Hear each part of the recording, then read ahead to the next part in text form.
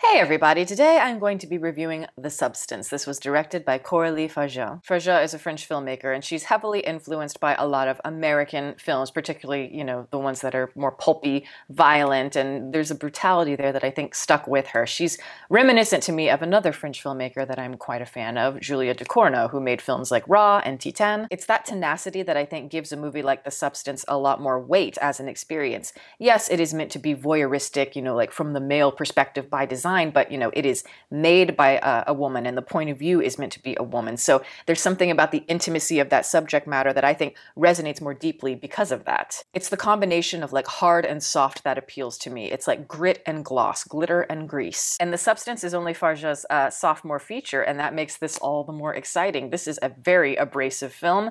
It made a big splash at the Cannes Film Festival, a lot of Oscar buzz for Demi Moore.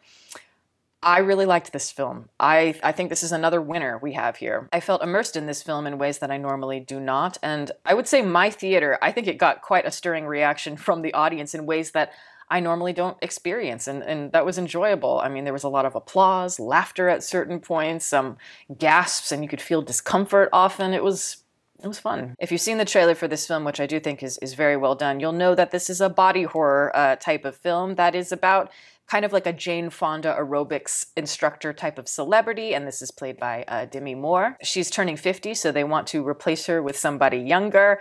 Her time is up, as is typical, particularly in the industry that she's in. It's going to magnify all of that. And yes, when a woman hits 35, 40, it's a huge wake-up call, especially when you allow that natural objectification that comes with being a woman to define your entire identity. But at the same time, admittedly, it's hard not to fall into those traps when the world constantly reminds you of that objectification.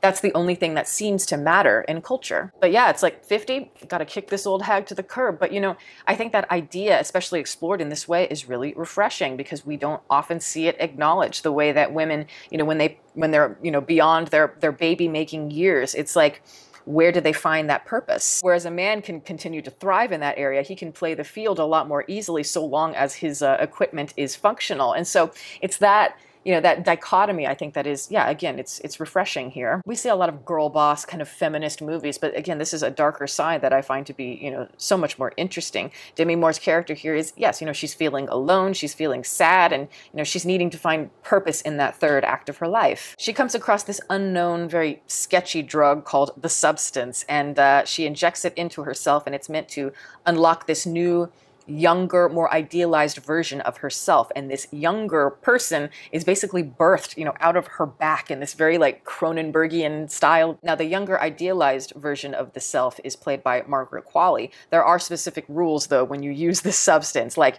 when the younger version is awake, when she's conscious, the older version has to be unconscious. So when Qualley is, doing her thing, she basically shoves Demi's character just like into this dark room, and she just kind of lays there for 7 days. But that's the key to this. You can roam around so long as you're back to make the switch in 7 days. So it's like an alternating sort of thing. But they make this very apparent that both of these characters, they are both two sides of the same coin, essentially. They are two halves of a whole, and so they constantly have to remain in balance. Otherwise, this experiment fails. They have to make the switch every 7 days without exception, or hijinks will ensue. I know it sounds strange, maybe even convoluted, but I promise the way that it's done in the movie, it's very straightforward. They do a very good job of making it perfectly clear with minimal dialogue, and yet there is like a humor to the blatancy of everything. What I love about this movie is it's very simplistic as a story, and it's like everything is meant to be surface level, and yet you can pour into the broader edges of things something maybe a little rougher. Perhaps the intimacy and pain of what it means to be a human being.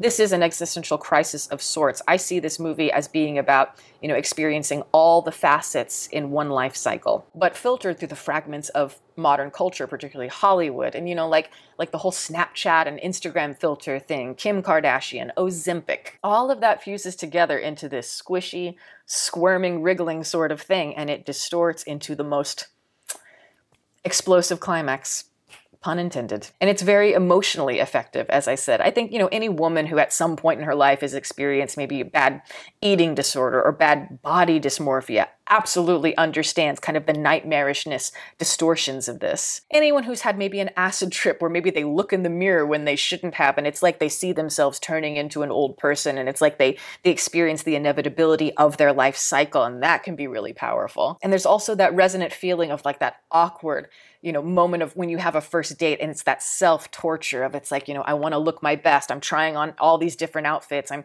doing my makeup and taking it off. I'm doing my hair up and I'm taking it down. It's that uncomfortable vulnerability in this movie, again, that I think anybody can understand, but we just don't want to think about it. This movie is about no longer being passive when it comes to how you feel about yourself, how you feel about the way you look or think.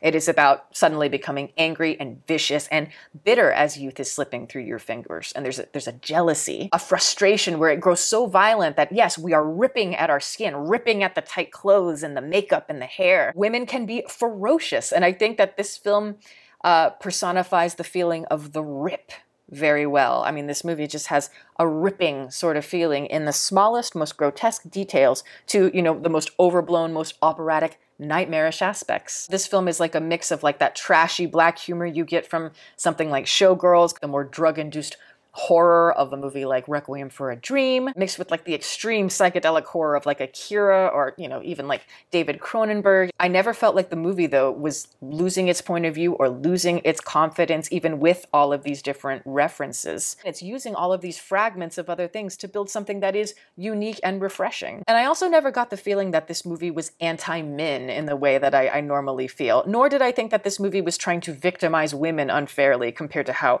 I normally feel about things. I think this movie sees the deep flaws and ugliness in women behind the velvet curtains. It's more interested in what makes somebody obsessive and hateful and jealous, delusional, and incapable of having any sort of connection, anything real. And the main character, it's so interesting because it's like she is gorgeous. Obviously for her age, but she's in amazing shape. She's obviously rich. So it's like, even though she's losing her job here, it's not like she has to file for unemployment or anything. And she has several opportunities here where she could actively change her life and take new pathways that, yes, might be different, but it could lead to a new form of happiness for her. And yet they all tragically falter. And this is often, due to her own neurosis that limits her. But the pulpy dressing of the film compared to like that architectural, illusory way that we're exploring the character, there's a lot of hallways and that sort of thing in this movie.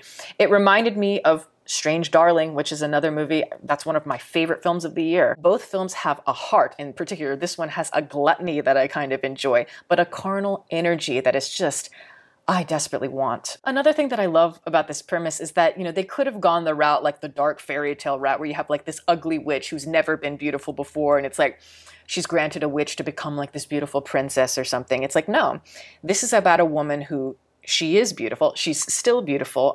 She's lived her whole life being a beautiful woman. I mean, yeah, she knows what it means to be pampered and spoiled and adored. And thus she knows how much easier it is at a certain point in your life in certain aspects. But what's most interesting to me, at least, about the Quali character is that, like Demi's character, it's like she's at a certain point in her life cycle, and it's like she knows that she's beautiful now, but she knows that she won't always be. So she's trying to live in the moment because young people always feel like they are immortal. So it's like the idea of abusing the substance in ways that maybe she's not supposed to in order to stay beautiful, stay admired for just a little bit longer. But that reminds me of, yes, like the aimless energy of young people who are, yes, they're like drunk, destructive, partying all the time. And it's like, they don't care about what happens to them later because they're very like, yeah, I'll pay for it when I'm older, YOLO. I think this is the type of movie that can affect you, yeah, depending on your age, depending on where you are in your own timeline. For example, I honestly think that the emotional impact of this movie would have been quite different for me maybe 5 years ago when I was in my 20s compared to now when I'm in my 30s. And I'm sure it will be much different, in my 40s and, beyond. I couldn't help but think about like the generations of women in my family. I think about my grandmother as an example and seeing pictures of her when she was young and she was beautiful and like sexy and all of these things. But it's like, I never knew that woman, at least visually. But yes, it is those feelings that just feel palpable in the movie, right on the surface. But I will say I do have a few issues with the film, particularly in the second half. I think the whole premise of like the 7-day switch, it's great, but at a certain point, it starts to get repetitive and a little bit numbing. And only because I don't think we're exploring our characters and the ideas as much as we need to with each switch, so that the momentum builds in a way where it's got a nice flow. There's no fabric puckering. When the outcome for your character is pretty much inevitable, so you don't build the inner world and the outer world, it kind of deflates the tension a little bit. Also, I am a little bit torn on the third act, but not in the ways I normally am. I will just say right off the bat, I enjoyed the third act. It's memorable. It's a fun time. I applaud the boldness of it, and I love that they're just taking that excess and shooting it through the roof with confidence, and it never feels like it doesn't work within the context of things. Like I said, it got a huge reaction in my theater, and yeah, I mean, I was entertained by it, and I think it's hard not to be on a basic level, but I'm just not sure how I feel about things growing into like this more operatic climax that is honestly very reminiscent of something like Carrie. This film to me is so much about the internal experience that distorts the outside world, whereas in Carrie, there's such a combination of internal and external. So it's like in that one, the payoff in that climax really works, where you just want to see bitches die. Whereas this one just feels a little bit detached from a lot of those initial nuances that did catch my interest. It's like we're slicing and dicing our way to the center of the Tootsie Roll. And I don't think you need to do that. We can be a little more delicate about it and just chisel away at the center. Yet at the same time, I want to see this climax again. I want to see the whole film again multiple times, just because I could see myself possibly really getting into more the melodramatic horror at the end, especially how it becomes so subversive. Especially when you consider, even in the midst of all of these insane body fluctuations and all of that, there is still this inherent, desperate human need to survive despite it all. Like I've said, I don't think it's, thematic ideas that are super deep which make this movie interesting. It's more kind of like the abstract feeling and how this movie pours in so many raw, primal experiences in a fake world. I admit, oftentimes when I see movies that are meant to convey the female experience, they often feel too soft or too one note. And, maybe that's just me, just my personal experience. I like something a little darker, a little more complex that represents more my experience. But no, Farja, she's not some princess. She's got some dirt underneath her fingernails, and she's got some fire and aggression in her soul, and she doesn't feel afraid of exploring all of that. And so I am so excited to see what she comes up with in the future. This is fantastic. And that is my review. Thank you guys so much for watching. I'm going to plug my website as always. It is deepfocuslens.com. I'm an artist. I do commission portraits and I sell prints of my work. If that is something that you're interested in, you can always go to the website below. And if you have a question about a commission or a print, you can always email me. My email is in the description box below as well. Also, I'd like to give a shout out to my patrons who are great. Guys, thank you so much for your support. Welcome to all the new members. If you are interested in supporting, the link for that is below, as well as the rest of my social media information. You can watch my videos here, and you can subscribe if you'd like. Catch you next time.